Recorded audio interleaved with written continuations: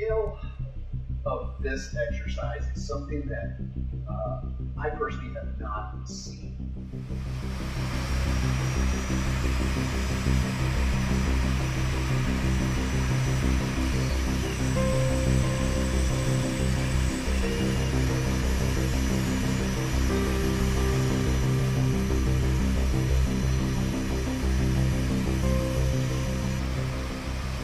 We brought 10 aircraft and we brought about 215 personnel.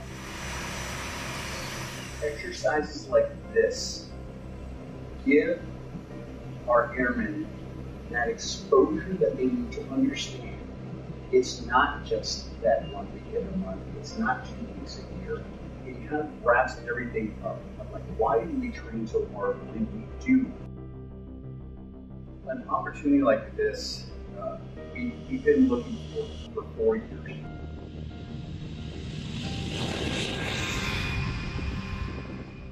Let's project power somewhere other than it's on Air Force Base.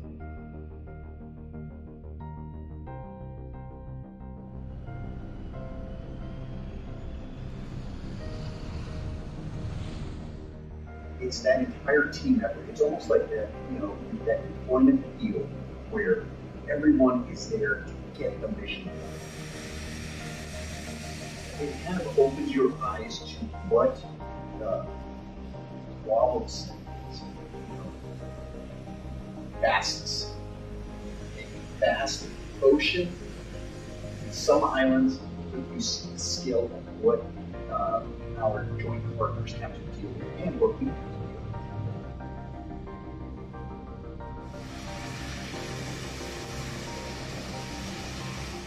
It's the largest naval exercise in the world. You got fighter aircraft that are part of the exercise.